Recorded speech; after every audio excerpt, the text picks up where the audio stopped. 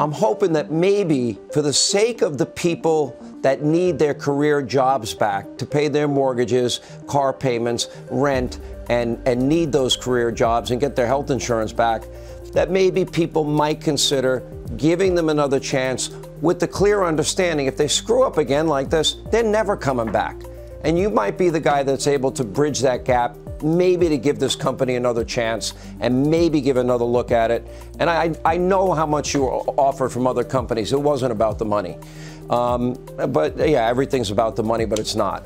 So I hope for the workers that it works out for them, because they were innocent victims in this, and they're good people that need those jobs. So I'll give you the last word.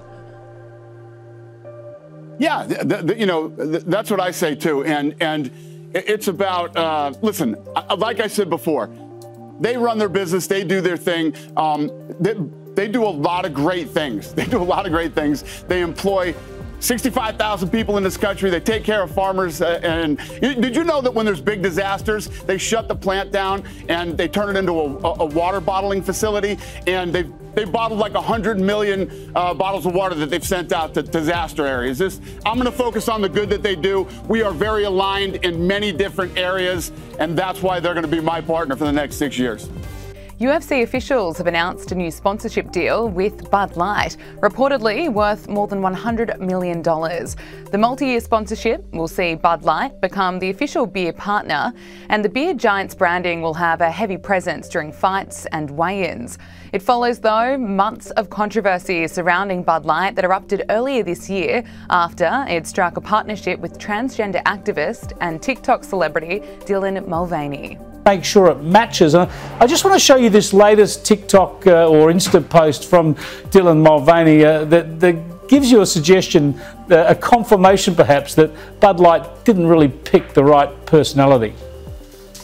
I live for the gays, the gays, the gays, the gays, the guys, the gays, the gays make me happy.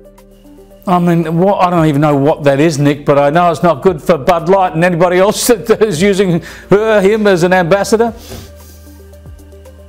The interesting thing is, Chris, somebody must have sat around. There must have been a group of people sitting around the table in Anheuser-Busch brewery saying, oh, what a great thing for Bud Light. Let's put Dylan Mulvaney on the can. Our drinkers will love that. You know, how out of touch can you be with your market and with ordinary everyday people and the way they think? And I think it's interesting. This is where the woke thing is peeling away on this whole transgender stuff. You know, the climate change people will live with, but they just think this is just a step too far. The same, of course, happened to Target. Billions worked off their market value because of it.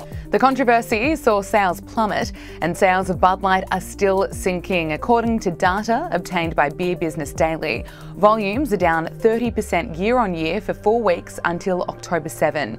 UFC CEO Dana White said in a statement, Anheuser-Busch and Bud Light were UFC's original beer sponsors more than 15 years ago.